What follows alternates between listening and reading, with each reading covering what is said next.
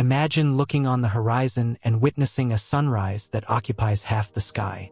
NASA has released images of a never-before-seen phenomenon where a star named Betelgeuse blew its top off, ejecting a gigantic portion of its surface mass. The event is known as a surface mass ejection, SME, and according to the Space Agency, the ejection was 400 billion times the mass of an ordinary solar flare from our Sun. Scientists describe the event as watching stellar evolution in real time, with a star blasting off such huge chunks of its physical form. Surprisingly, the catastrophic explosion of this super red giant is upsetting much of what we know about the universe. Why did Betelgeuse blow off its top, and how will that affect the universe? Let's find out. Constellations are made up of many stars and are arranged in accordance with mythology and legends. They are still used for navigation today. One such star is Betelgeuse, which is among the largest and brightest stars in our night sky. The brilliant ruby-red glittering star known as Betelgeuse is located in the upper right shoulder of the winter constellation Orion the Hunter. When viewed attentively, astronomers recognize it as a seething monster with a 400-day-long heartbeat of regular pulsations. Because of its dismal orange-red color, Betelgeuse is easily identified. It is ideal for convincing doubters that stars do in fact have different colors. It is also known as Alpha Orionis and is the second brightest star in the constellation after the blue supergiant Rigel.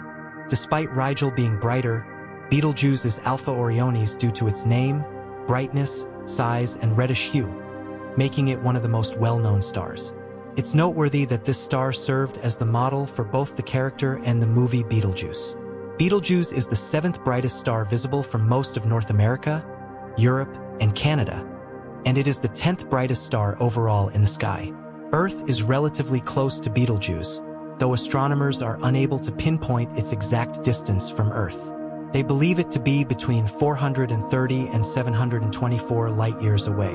Betelgeuse is the brightest red supergiant star and is closest to Earth in our galaxy. There are just 200 red supergiant stars that have been identified. The Sun has a radius that is around 764 times larger than Betelgeuse. If this star replaced our Sun in the solar system, it would reach past the asteroid belt and even beyond Jupiter, suggesting that Earth, Mars, Venus, and Mercury would all be completely absorbed. Betelgeuse is 16,128 times as massive as the Sun. This supergiant has 126,000 solar luminosities and is visible from 548 light-years away. The star has a surface temperature of about 3,600 Kelvin, making it cooler than the Sun. Only about 13.3% of Betelgeuse's radiant energy is visible light. If human eyes could see light at all wavelengths, Betelgeuse would overtake Sirius as the brightest star in our night sky. Betelgeuse loses about one solar mass every 10,000 years. The red star is surrounded by a nebula because this material is being ejected unevenly from the star in all directions. A cloud of material 250 times larger than the star surrounds Betelgeuse. The size of this nebula is also thought to be 30 astronomical units, or 30 times the solar distance between the Sun and Neptune, the furthest planet in the solar system. Our solar system's Sun regularly ejects mass into space, known as solar flares. However, the Sun only exhales tiny fragments of its outer atmosphere, known as the corona, giving the phenomenon the name coronal mass ejection, CME. As a result, coronal mass ejections and surface mass ejections can occur at separate times. When a star ejects a portion of its unstable outer atmosphere, it causes a CME known as the corona. CMEs from our solar system occur very frequently and can impact Earth and its inhabitants. CMEs can travel more than 1,800 meters per second while ejecting magnetic fields and plasma into space, occasionally arriving on Earth in a matter of hours. A CME can disrupt and harm Earth satellites and power infrastructures when it occurs on the side of the Sun that faces the planet, and it occasionally puts astronauts in orbit in danger. The recent discovery sheds light on the exceptional cause of Betelgeuse's event. In 2019, the material that the star ejected exploded into space, cooled, and produced a cloud of cosmic dust that hid Betelgeuse's brightness from Earth-based observers. Additionally, Betelgeuse's renowned steady pulsing pattern has been altered, The CME on Betelgeuse is unusual because it released 400 billion times more mass than a typical CME, which caused the star to tremble like a dish of gelatin desserts. According to a NASA news release, astronomer Andrea Dupree at the Center for Astrophysics noted that the star's internal convection cells may be in disorder while the photosphere, which is what we perceive as the star's surface, struggles to reconstruct itself. Astronomers have been tracking the star's constant pattern for the past 200 years, yet it no longer exists. All red giants, including Betelgeuse, are perishing, and being able to observe this process will allow researchers to learn a lot about the evolution of stars. The majority of stars in the cosmos are powered by nuclear fusion, which eventually burns out and causes a star to undergo a series of intriguing stellar changes before it finally perishes. When a star is born, it is made of hydrogen, which under the force of gravity fuses together in the star's core to create helium. In a nuclear explosion, a lot of heat and light energy is typically released during the fusion process. This energy travels to the star's surface and is released as a photon into space. As the star ages, its primary fuel, hydrogen, runs out, and helium starts to combine with carbon to form carbon. After the helium is used up, neon will eventually combine with carbon to form iron. When this happens, the fusion of neon with iron absorbs energy instead of releasing it. Because there is nothing to oppose the star's very powerful gravity, when iron begins to fuse, the star collapses in on itself, giving rise to a supernova explosion. A supernova, one of nature's most powerful forces, can generate more energy than 10 billion suns. Stars change hue during the course of their existence, from the youngest, hottest blue forms to the older, cooler red varieties, depending on what stage of their stellar evolution they have reached. The Greek scientist Timaeus in 168 AD strangely referred to Betelgeuse's color as having a ruddy hue. 3 centuries earlier, Chinese astronomers had characterized the star as having a yellow appearance, possibly implying that Betelgeuse was formerly a yellow supergiant. Astronomers may gain a better understanding of how red stars lose mass in their last days before exploding in a bright supernova from Betelgeuse's explosion. As one astronomer noted, "We've never seen a huge mass ejection on the surface of a star before. We are left with something going on that we don't completely understand. It's a totally new phenomenon that we can observe directly and resolve surface details with Hubble. We're witnessing stellar evolution in real time." However, it's unclear whether this development portends Betelgeuse's impending supernova explosion. Because the results are so unusual, NASA issues a warning that Betelgeuse may not have reached the end of its life even if it is nearing the end. Cosmic time is long, and red supergiants die quickly by comparison. According to NASA, Betelgeuse will explode in the next 100,000 years. Betelgeuse has been the focus of intense study since the 1st century BC. More recently, a scientist by the name of Sarah Nance and her team sought to ascertain the potential timing of the supernova explosions of red supergiants like Betelgeuse to find out how a star that large would behave over time. Nance and her team ran multiple simulations using Betelgeuse as a model and then contrasted their findings with field observations.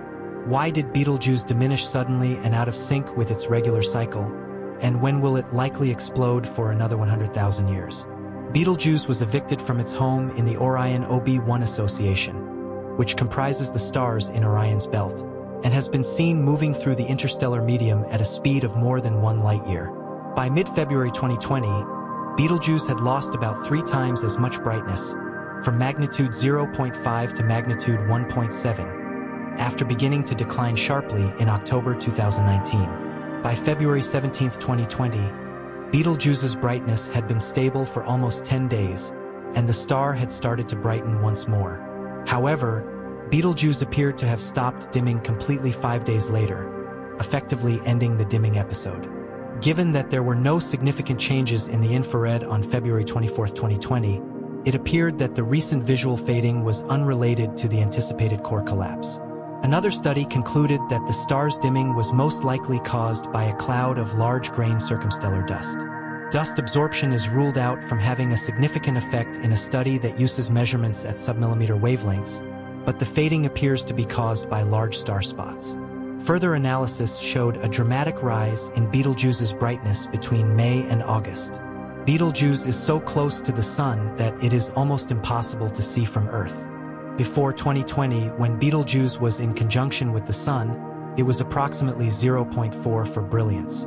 According to observations made with the Stereo A satellite in June and July of 2020, the star had faded by 0.5 since its previous ground-based observation in April. Everyone was surprised by this because the maximum and subsequent minimum were expected to occur in August-September 2020 and around April 2021, respectively. Betelgeuse's brilliance was known to shift widely, making predictions difficult. The fading seems to indicate that a second dimming event may occur much sooner than expected.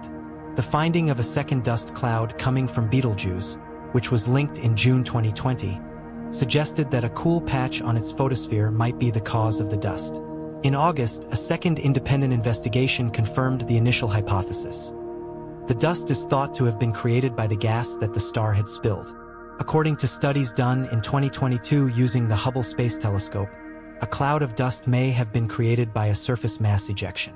The material was ejected from the star's surface millions of kilometers away, where it cooled, compacted, and formed the star's fading dust.